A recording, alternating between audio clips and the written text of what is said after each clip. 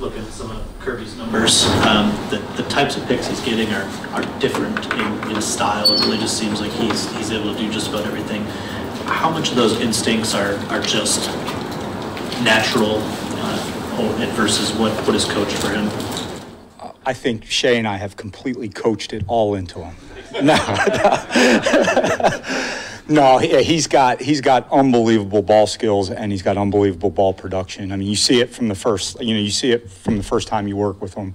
I think Dan, when they drafted him, he was a raw talent, but the vision was exactly what he has become, and he still can be so much better.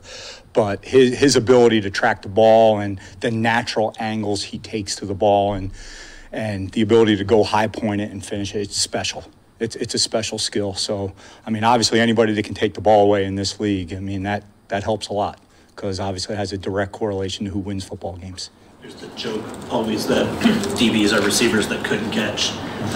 It is clearly not true with him. I don't know if I've seen a better safety, better hands on a safety. So what work does he put in to that as a former receiver? I was going to say that. He was a former receiver, obviously, at Illinois. But, deep ball drills, and, he's a classic DB that loves to play catch. So, it's, like I said, that stuff comes easy to him. The thing that I think he's really improved on this year is his open field tackling. Just in the game, you had two or three balls that popped, and last year he wasn't as consistent in those space eraser tackle situations, and I think he's worked really hard on that this year as far as tracking the near hip, cutting the ball carrier in half, and chesting guys up in space. And that's what I think he's done an awesome job with, as well as tracking the ball and getting the takeaways. What's the benefit of having two guys like Brian and Kirby who almost seem like they're interchangeable, and just what does that allow you to do on the back end of your defense? Well, I think it allows AG to be really creative. And I think one of the best things AG does is most coordinators attack scheme with scheme, and AG attacks scheme with personnel.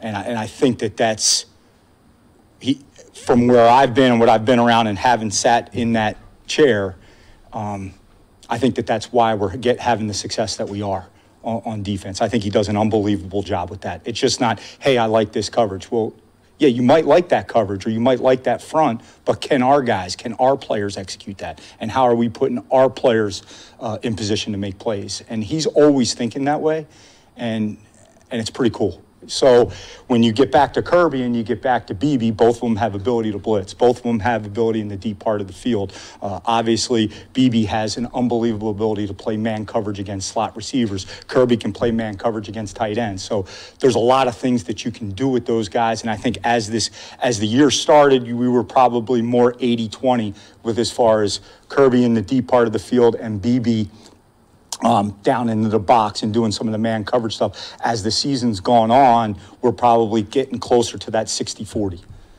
Brandon Joseph ended up playing a big role in that last game. Where does he continue to grow and show you guys that he can handle those moments when called upon? Yeah, I give Bijo a ton of credit, and I say that because we've kind of forced the chemistry in the first half of the year with Kirby and BB, just because they missed so much time in the offseason. And for us to keep taking steps as a secondary, those guys obviously have to have that chemistry together. So Bijo went into that game with very limited reps. He went into the Seattle game with very limited reps. And we've beaten two, obviously, playoff caliber teams with Bijo in there for a significant part of the time. And the standard's been the standard. He's gone in and done a really nice job. So proud of him. Proud of how he can sit in the back and absorb reps without actually physically getting them. Obviously you want Branch to come up and hit. What was the teaching point after the helmet? Yeah, I think that's hard. But the easy answer is, hey, lower your target. But when you're running full speed and another guy's running full speed, and all of a sudden his weight drops and the angle changes, that's hard, because you don't want to tell guys all of a sudden, hey, now go through their knees. So we're trying to lower their target into the sternum, but it's a bang play. It's hard. I don't think he had malicious intent at all. What happened, but that's how we coach it. Is there any more to that, Jim? I know Jim said that too, lowering his target, but I mean, he has lowered his eyes, lowered his head on 2 with the Arizona collision as well, where he hurt himself. I mean, is there more to his tackling form that he needs to adjust? I think it was. I think he's a very aggressive player. I think we are a very aggressive defense. I think that he plays exactly how we want our guys to play. I believe he was forgiven for the Arizona thing. I don't know about that. You'd have to ask him. But I think both those were situations where the receiver was tracking the ball, and at the last second, at full speed, the target changed, where his target was sternum, and then when the ball carrier or the receivers drops, that sternum now becomes higher up in the head or neck area. So I think that that's part of the game. There were probably 4 or 5 hits very similar to it just this past weekend. I do think that defensive players have done a great job over the past few years taking those kind of hits out of the game. So I don't think anybody's going in there trying to go helmet to helmet, because everybody understands the consequences of it. Hey, who's going to be the first? Who's going to be the first corner to get a pick, and how much have those guys been talking about that and on each other about it? Well, those guys are doing a great job playing tight coverage. So they're forcing some balls to get overthrown, them and the front seven. But I would be shocked if they're not talking about that, and if there's a little side wager on what's going on for push-ups or something like that. You mentioned the safety rotation's gotten more 60-40 than 80-20, but I'm just curious, was that Branch's blitz that Kirby was backfilling there at that time? We have made a conscious effort, AG especially, to make sure both of those guys have blitzes in the game plan. And I think that for an offense that creates problems, because both those guys are down in the box, and you could probably see them running high in some of our shell and too high man-to-man coverage stuff. So now you don't know if Kirby's down in the box, is he running high, is he blitzing, is he playing man coverage on a tight end, and same thing with BB. So, again, I think that's AG knowing how offenses are going to perceive what we're doing defensively and just changing the look on them. All good? Thank you. Thanks, guys. Afternoon, guys. Girls. Good to see you guys. Just really, really impressed with the team. Offensively, defensively, I know it's special teams, but offensively, probably the thing I'm most, proud of is the way that our receivers and passing game went out and executed in the game. A lot of people talk about a lot of different things, but, the preciseness of our pass game with JG, and a huge shout out to our wideouts when we told them to be on the 5th time their outside foot hits. That's where they were, snapping it up in some of that weather, catching the ball, like, some of the things St. Brown did was easy to see, but the details in our passing game, it did show up in our run action game with our wideouts and our tight ends, and Sam getting in there making a huge play for us. But just, collectively, it was a big time win for us, no doubt. A lot of people, probably said we couldn't do this, couldn't do that, weather. But like Coach said, this team is really built for, any situation. We got weapons. We got a great guy that can lead us at the quarterback position. We're looking forward to the challenges that come. A lot different this week. The challenges probably this week for us more than anything is speed. Speed at the defensive end position, speed at the linebacker position. Great, guys out covering at the corner position led by Stingley. So another challenge this week. It seems like every week in the National Football League, the games get bigger. Seems like there's more running around the NFL period this year.